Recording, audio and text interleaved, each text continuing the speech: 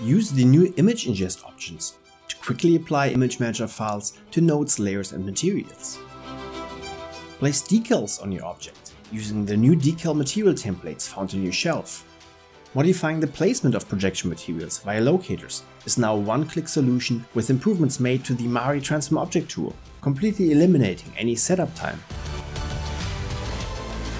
You can also scatter and randomize whole materials using the new scatter material templates.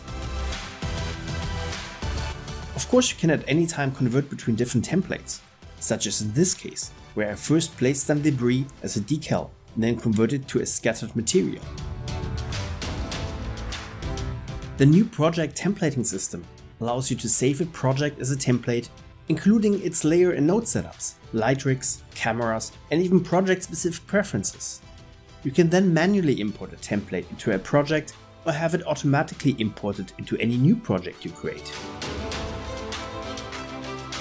Use the new BakePoint image system to have a non-destructive link between a complex node chain and another node.